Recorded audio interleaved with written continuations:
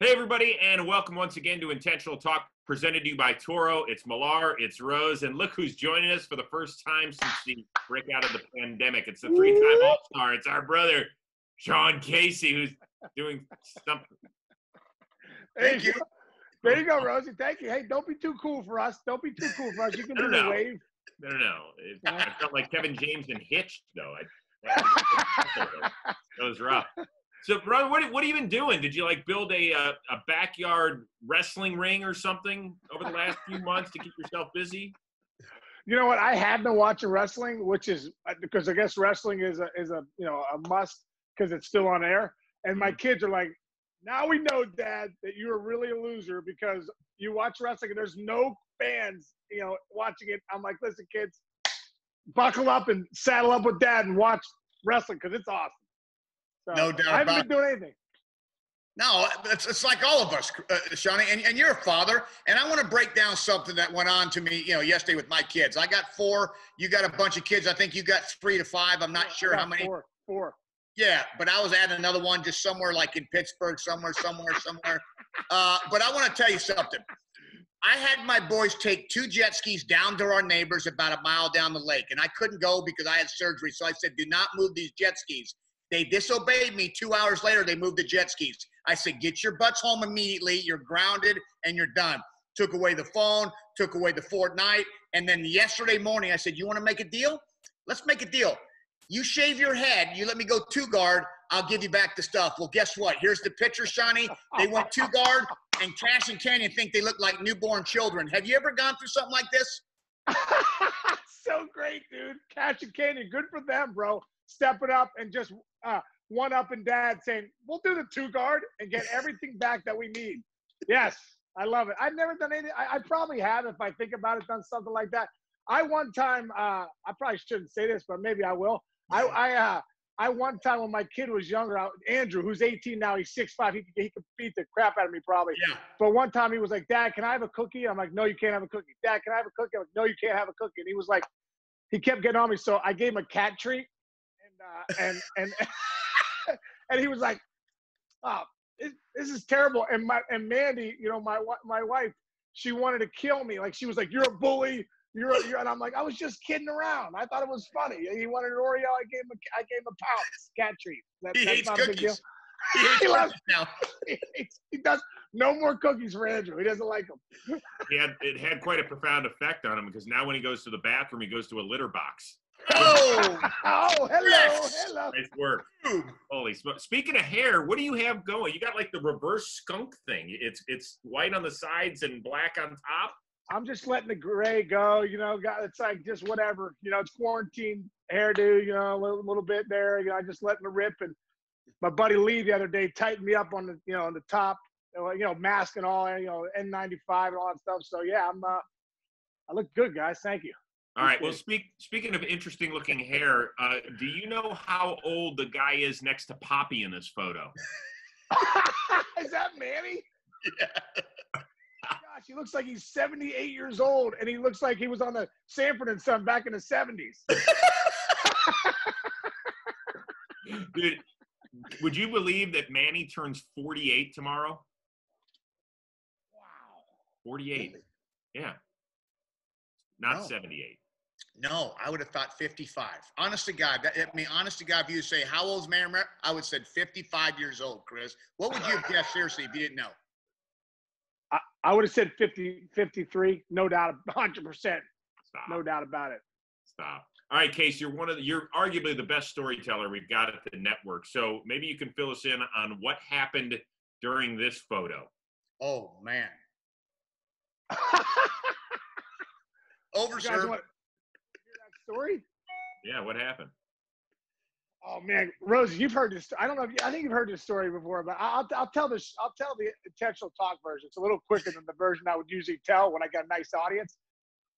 When I was in 1998, I went on story time. This is a few weeks ago when COVID-19 first started. But in '98 at spring training, I was behind Jim Thome. So I'm like, I got no shot to make the club because I got Jim Thome and Richie Sexton as the #1 prospect of baseball. And here I am, I run like this, I'm like, there's no shot of me making this club, right? So I'm like, I got to do something to impress Mike Hargrove at the time, the manager. So I go out early one time, and I'm like, okay, here we go. You know, I got to impress Mike Hargrove because obviously I got two big dogs ahead of me. So I go out there. Tori Lavello's out there, who's now the manager of the Diamondbacks, and Hargrove. And hey, Bob Feller, the greatest, maybe the greatest American hero of all time. He throws catch every day in front of the dugout, right? And when he comes out, the place goes nuts. Like 7,000 full house, Winter Haven. They're like, ladies and gentlemen, let's give it up for the greatest American hero of all time, Bob Feller. And not only the greatest American hero, the greatest pitcher of all time. Guy threw like 105 miles an hour. So he was like 75 at the time. He come out full uni, spikes high, everything, you know, tipping his cap. And Mike Hargrove's like, hey, Case, why don't you throw catch at Bob Feller? And I'm like, I'm thinking to myself, 23-year-old Sean Casey goes, I got 2 hits in the big leagues, and if I play catcher Bob Feller, that's 3 stories I could tell for the rest of my life. So I'm like, here we go, baby. So I go out there. I give Bob a nice handshake. I'm like, hey, Bob, really cool to meet you. I'm going to throw catcher. My name's Sean Casey. He's like, no problem. So I get back there. Boom, he throws one. I give it back to him like this. Kev knows it, right?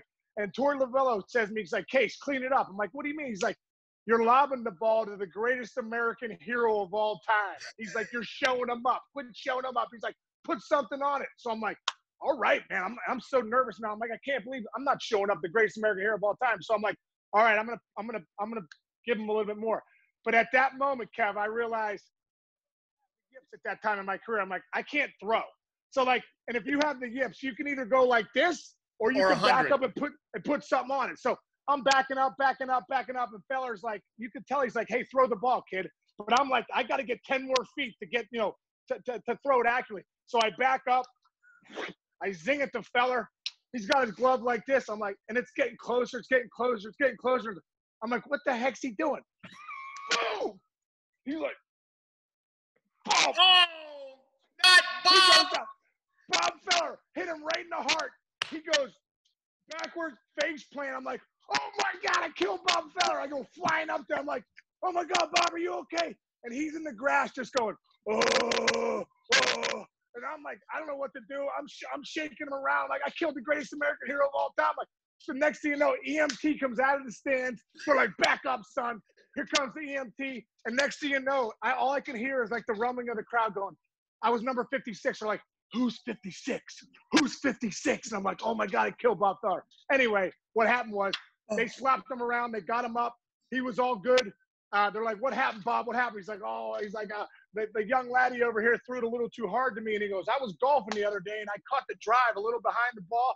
Must have jammed my shoulder. I just couldn't get it over there in time. And boom, that ball hit me right in the heart. So, and Mike Hargrove says to me, I'm walking out, Rosie goes, Casey goes, man, thank God you didn't kill Bob Feller. Because if you did, you definitely would have been released. Like, thank God. So good. So that's me. That's me laying on the ground imitating Bob Feller in one of the stories. Oh, that is excellent. That is excellent. All right, Case, before we let you go for the day, give us a quick peruse around the room. Show us around the room. First of all, are you in a WWE chair? I am. John Cena. Can you guys see that? John Cena and The Rock WrestleMania chair, guys. I went there. I did. I flew to Miami, went to that. I don't know. No, it was at MetLife. Right? I was in New York. It was awesome. Nice. All right, here we go. This is Tyson Strawberry. I got this at a Bat Award. And Daryl, and there's my man Tim Gephardt, and there's my Leland and my son. What else I got here, guys? Oh, there's me and George Bush. Oh, nice. Opening before the opening of Miller Park. 43. Here's a brawl. Here's a brawl I had. Remember that brawl with Coco Crisp? There's me right there. 3-game suspension for dropping an elbow on the mound. I'm like, Bob Watson, I didn't hit anybody. He was like, you went like this. I'm like, I dropped an elbow on the mound. I didn't hit anybody. Anyway, Mazeroski. I got who else? Oh, this is awesome right here, bro. This is great. Joe DiMaggio, Marilyn Monroe signed checks. Marilyn Monroe for $1.55. Joe DiMaggio. Isn't that cool? Wow. So cool. So cool. And then I got some other stuff. There's my grandmother, Ruth Casey, in the Cape Cod League. Kev, you ever play there? Brewster Whitecaps. Yeah. And I got Mike Trout's cleats. Yeah, there you go. Mike Trout's cleats. And my daughter got me that right there. World's greatest. And then And I got my Pearl Jam wall over here. Let's see. Jeremy spoken. I just hit my foot. I got that right there. Pearl Jam. That's about it, guys. I'm a simple man. I'm like Leonard Skinner, simple man. Shine down version. Shine down. I love Shine Down. All right. Is that your cardio for the day? Wait a minute. Do you see that picture right there? What? Here's the bat. Here's the bat I used in that photo, guys. That's called a bomb to right field in the World Series. My bad. You're bad. Down the There's line. the bat. Old Hickory, how you doing? Full homer. Get to know me, guys. Zero homers with the Red Sox, though. How you doing? Here we go. Hey, listen, you could have been World Series MVP in 2006 if your pitchers could have fielded a little bit. Yeah. One time, guys. One time. PFP, work on something. Throw it to third. Here we go. Case, you're the best storyteller, hands down. It's great seeing you. I hope you and your family stay healthy. And hopefully at some point we'll get to put our arms around each other and say hi again. Fellas, I've been following you guys. You're doing a great job. I love you. And Kev, I'm coming to Austin here soon, man. Get the bed ready, brother. Get that jet ski ready. Tell your boys I'll be on there with Uncle Shawnee. Tell Andrew I'm sending him some Tiff's Treat cookies right now. They're going to be real cookies. All right. Everybody have a good, safe weekend. Tune in the next time on Monday on IT, presented to you by Toro.